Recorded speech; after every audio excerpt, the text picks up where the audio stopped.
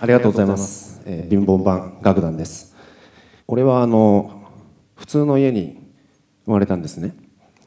音楽一家の家とかじゃなくて、お母さんとお父さんがすごい音楽好きで、子供に音楽やらしてとか、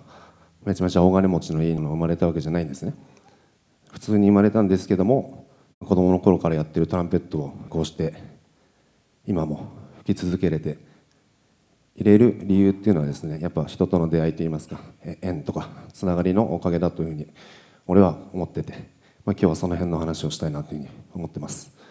ここのステージに今立たせていただいているのも縁があって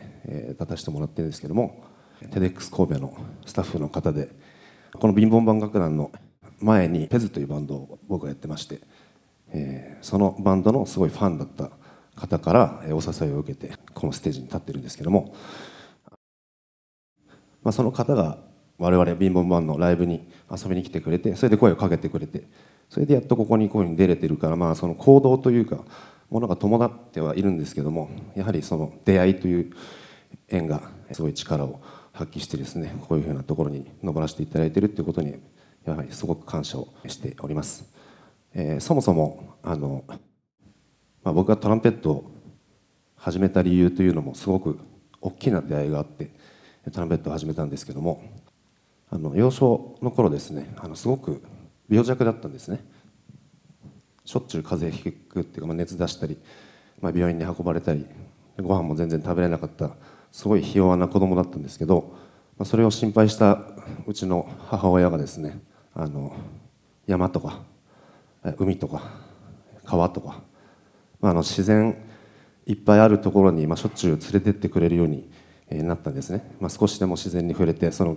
病弱な体質を治そうとしてくれたんですけども、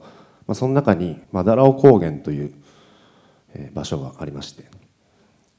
そこに行った時の話なんですけども、やっぱ山の中とかですごい遊んでると本当にありえないぐらいでっかいオニヤンマが飛んできたり、すごいでっかいバッタがいて、ものすごい楽しく山の中で遊んでたんですね。すごく川とかも近くにあって、都会のど真ん中で生まれ育った俺としては刺激的な場所なんですけども、そんな中で遊んでると遠くから音楽が聞こえてきまして、その山の中からその音のする方にちょっと山を降りて近づいていくとですね、なんとそこでフェスティバルをやってたんですね。せっかくなんでっていうことでステージの会場のちょっと外の山の上の方で遠くから眺めつつ音楽を聴きつつ休憩してたんですね。するとその会場の方から一人の外国人が近寄ってまいりまして、山を駆け上ってきたんですけど、普通に考えたらやばい、怒られる多分うちの家族もそうなったと思うんですけど、そしたらその外国人はなんで中入んないの、なんで中で見ないの、中で見た方が楽しいよっていうふうに今言ってきたらしいんです。でうちの母親はいやいやチケットもないし、ここでも十分だから楽しいですよって答えたら、その方はですね、じゃあいいよついておいでって言って我々家族を連れて会場まで連れてってくれたんですね。でそこでバックパスを人数分くれて会場の中に招待してくれたんです。でそこでやっぱライブというものを初めて見ることになるんですけども、これがジャズフェスティバルだったんです。今はもうやってないんですけども、ニューポートジャズフェスティバル in マダラオっていうフェスティバルでした。その瞬間に、俺のこのトランペットを吹くという人生が決まったんですね。その日から今日までずっとトランペット吹いてます。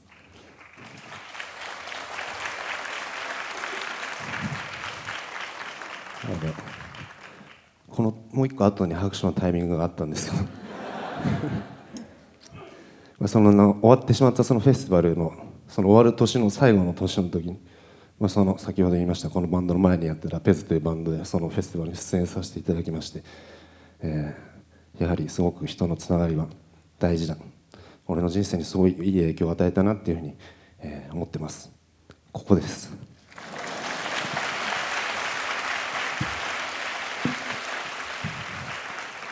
で去年からこのBimBomBam楽団という、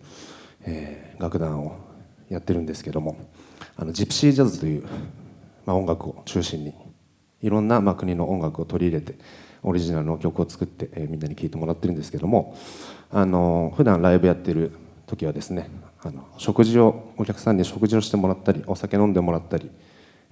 しながら、そういうところで、音楽も一緒に楽しんでもらう、その3つを全部楽しめる空間を作るというコンセプトで、このバンドは活動してまして、生活の一部に音楽をっていうふうに、テーマをつけてやってるんですね。で、その、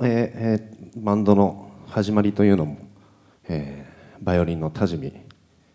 とですね、セッションでチロッとあったのを、きっかけなんですけども、そのジプシージャズの音楽を、中心にしたバンドやりたいなと思った時に彼に俺は声をかけまして、そしたらじゃあすごいギタリストを知ってるんで紹介します。でこの、ギターの手島さんを紹介してもらい、もう一人ベースのすごいのいるんですっつって、すごいイケメンのベーシストを紹介していただいて、で俺の古くからの友達の、パーカッションの奥だと、こ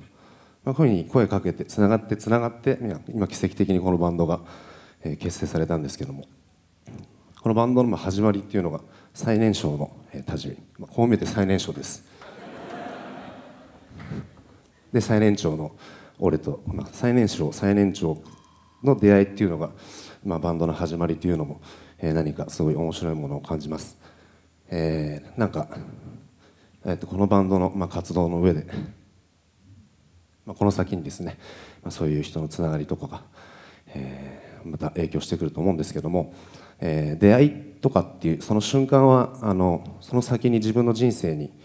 何かどんな影響があるかとか、大きな影響悪い影響あるかっていうのはその時全然感じてないことがほとんどだと思うんです。当たり前です、未来のことなんで。だけどこうやって思い返してみると、あの出会いすごかったな、あの出会いのおかげで今こうやってやれてんだなっていうことって皆さんも多分すごくいっぱいあると思うんです。なのでやっぱりそういうふうなことを感じた以上は、一回一回の出会い、つながり、そういうものをやっぱ大事だなって改めて思うように生きていきたいなっていうふうに今は感じてます。今日もこういうふうに、この場所で演奏して喋らせてもらってますけども、多分ほとんどの方は初めましてだと思うんですね。これもやっぱすごい大きな縁だと思うんです。この先に皆さんの人生にとって、俺らの人生にとって、今日のこの場が何かすごい影響を与えるっていうふうなことを信じてですね、今日は最後まで思い切って演奏したいなっていうふうに思ってるんですけども、長々と喋らせてもらいましたけども、我々は音楽家ですので、喋りでは全て伝えることができません。なので、もう一曲だけ最後に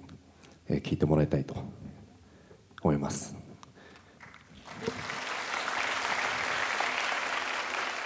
雪道を行けばこう聴いてください。